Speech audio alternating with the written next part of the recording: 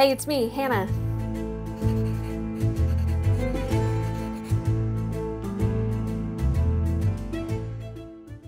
This weekend I'll be attending the Virginia Renaissance Faire at Lake Anna Winery. So for this video, I am going to take inventory of the armor that I have and figure out what else I need to do in order to fill out this Lady Knight Ren Faire fit. Okay, let's talk about base layer. So it's not exactly cold here in mid-May, but I don't think I'm really gonna have to worry about like getting heat stroke if I wear boots and leggings. So that's kind of probably option number one for me, is just a pair of black leggings. And I've got some kind of over-the-knee boots that are low heel. Definitely a go-to for me when I wear more of a knightcore look. I also tend to reach for this white blouse when I am donning my gorget and pauldrons. Although for this fair, I do want to wear a chainmail shirt, so I might opt for something lighter, but in general, it's not a heavy shirt. It's relatively light fabric. I think it's just kind of a lower quality fabric. It's not pure cotton or anything like that. So this is what I'm going to plan for now. I mentioned them before, but I definitely want to wear my metal gorget and pauldrons. So that means I will not be wearing my scale mail pauldrons, even though they are black and would go really nicely with my black leather bracers that have this really cute heart detail on them that are going to be perfect for a romance theme. I am very excited about that. But I guess it'll still work with the silver accent on those bracers matching the silver on the metal armor and the chainmail. Speaking of which, my non-scale chainmail is in a bit of an unfinished state right now. The back and front are different lengths, there are no sleeves, things like that.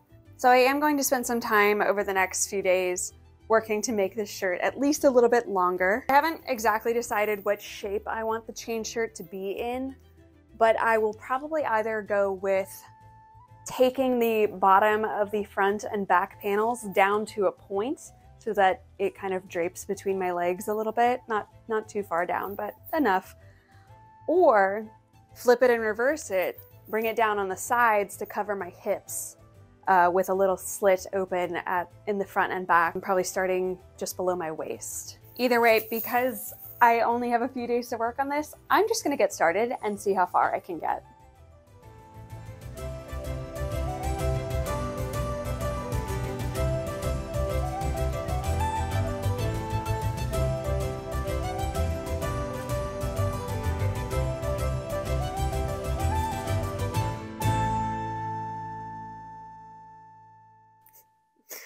My hands already hurt so badly.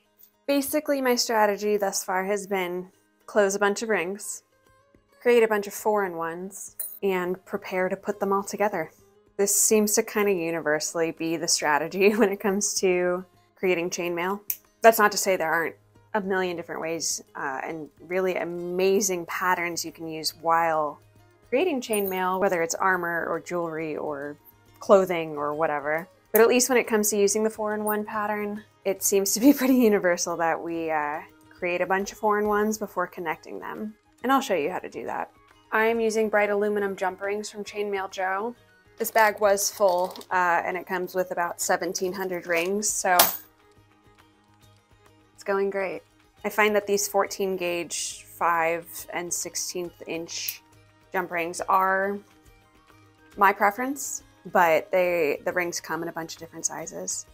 This is not sponsored content, but I do enjoy working with these rings, and I enjoy that I can get them pretty quickly. I have another bag or two coming in the mail today, so just in time.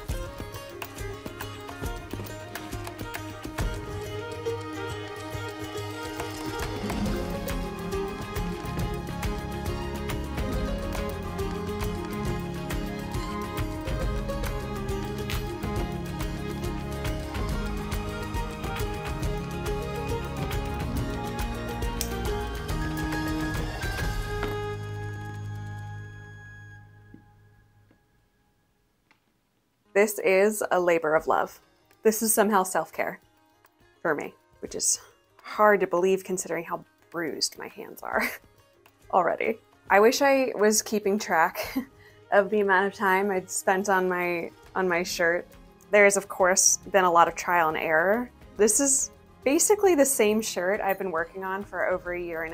I wore it a few times as sort of a crop top and really enjoyed that shape, but decided to keep adding onto it rather than starting a new piece to hopefully save me some time. But once I got the shape to where I wanted it to be, it's mostly just been about adding to the bottom to lengthen the shirt. Because I have the plate armor to cover up certain pieces of it, it's not been a huge deal that it hasn't been full length, but I am ready to have a full male shirt. So, and a full chain shirt is what we are at least pursuing in this video. Whether or not we get to it remains to be seen because this does take so long, but we will at least be taking a huge step towards it, and I am excited about that. Well, because of how long this takes and because there's not a lot else to say about it, let's just get back to those time lapses.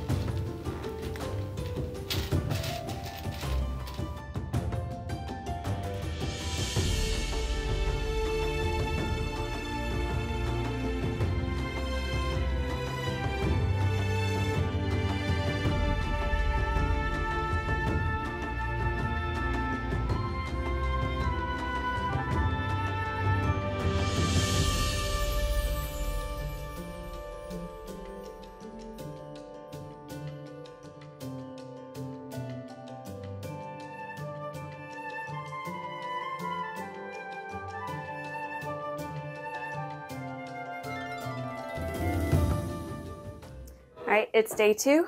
Nope, it's day 3. Here is our progress update. Front, well on its way. Feeling pretty good about that. Back, not so much. I'm really excited with the progress I made last night. We're really starting to see it come together. I did decide to go with the extension on the hip with a slit up the front so that it can get over these hips. Serendipitously, one of my favorite creators, especially in the armor space, Lauren does cosplay, just put out a video today about the construction of chain shirts, or as she calls them, hauberks, which brings me to an interesting point. This channel is not about historical accuracy. Obviously, there's some inspiration there, but I just want to get that out of the way. I should have said it way up front. We're not pursuing historical accuracy here. We're just chasing some fantasy. But anyway, Lauren's video on the hauberk construction is so good. Definitely recommend it. Right off the bat, she talks about the importance of the orientation of the 4-in-1, which is of course the opposite of my orientation. So I will not be going back to change anything. We're too deep now. Additionally, Lauren uses a technique that involves a lot of rectangles, which is very straightforward, simple to understand. I, however, came at this construction with more of a sewing pattern technique. So I essentially created a front panel shaped with, a little extra on the sides to wrap around, and then duplicated that for the back. Now that I am adding additional length to this shirt, I'm kind of also in the realm of just operating in rectangles. So for future projects, that might be the way I go. But I think especially if I attempt to add sleeves, probably not in this video, but in a future video maybe, adding sleeves, I probably will tackle that again from the sewist perspective and, you know, give us a little bell curve and a generic sleeve shape as I try to add that on. We'll see. So what we will be working on from here on out will be extending the back to match up with the front, and then probably just going into the last minute to see how long we can get the sides to be. We have 2 days until the Ren Faire, so let's see how far we get.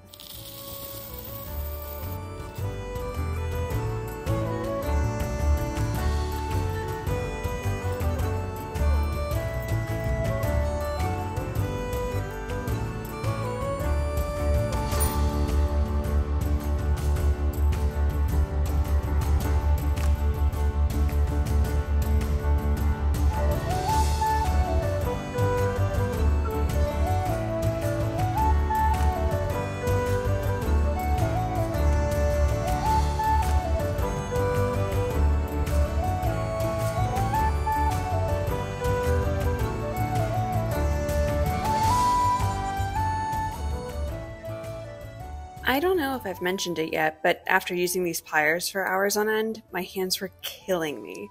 So let me share my endurance activity hack with you. Padded bike gloves.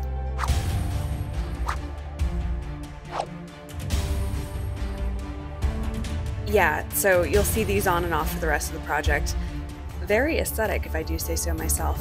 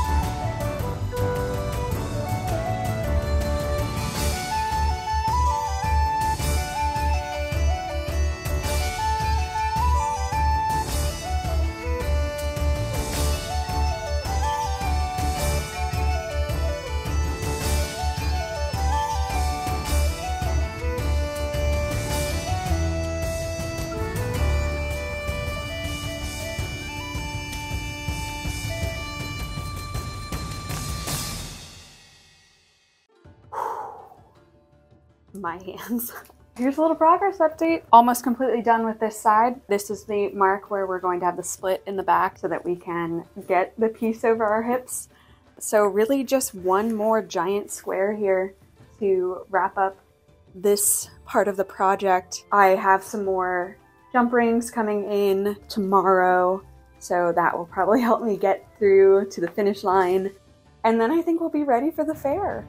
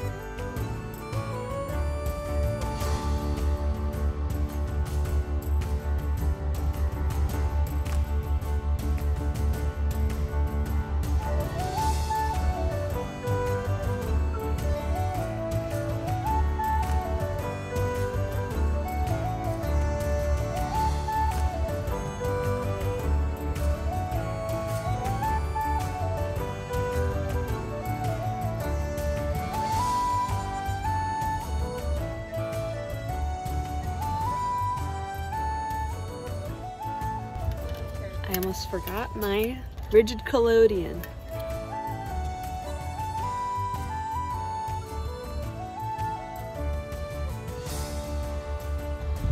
That is perfect.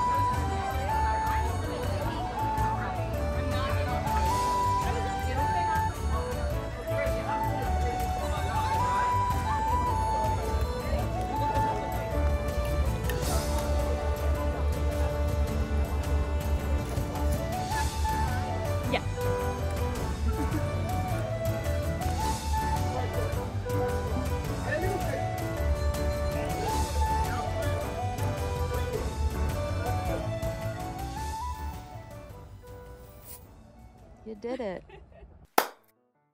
We had so much fun. That was such a good first day at the Ren Faire for the season. My friend Laura joined me for the day and was such a good partner in crime. And we hit all of the main attractions. We ate turkey legs. We watched a witch trial. We drank mead. It was a beautiful day. I got to say hi to a lot of people that came up to specifically compliment the chainmail and the pauldrons, just kind of the whole get up. So I was very pleased. As you can tell, I added a little extra detail to the bottom to not only lengthen it, because I did want it a little bit longer and was not going to have enough time to finish all of the 4-in-1 patterning, but it also just added an interesting detail. I got a lot of compliments on that and was very pleased with how this whole project turned out. I'm pretty sure this is just going to forever be an ongoing project. Like I mentioned, I want to get it a little bit longer, but I think this is probably about as far as I'm going to go for this season. For now. We'll see. I think the next part of this project that I will prioritize is adding sleeves to it. And I mentioned this before, but I am interested in trying to use a sort of a sewing pattern for the sleeves and essentially just make a piece of chainmail that aligns with a sewing pattern and try adding it that way. And then yeah, once I'm done with the sleeves, maybe I'll revisit the bottom and see about making it any longer. For now, I do really like the kind of draping detail here at the bottom, so I'll probably keep it like that for now. This is a very time-consuming hobby of mine. I spent probably a solid 20 hours on just the extensions that I did for this project altogether. And I can't even tell you how long I spent on it before, just trying to get the fit and the shape of the piece straight. So if you are interested in diving into the world of DIY chainmail, be prepared with some good podcasts or good audiobooks or a solid TV show to marathon through, because you're gonna need it. I did remember to weigh the shirt when we got home. It surprisingly, I would have guessed it would be at least 8 to 10 pounds. It was only about 5.5, 6 pounds of extra weight. So I think the aluminum jump rings really are kind of a key feature in making this a more wearable more accessible accessory for the Ren Faire to wear all day while you're bopping around. And of course, wearing it around the fair, I had so much fun. And if you had as much fun as I did, it would mean the world to me if you would like and subscribe. And if you do, I'll see you in 2 weeks for my next video. Take care.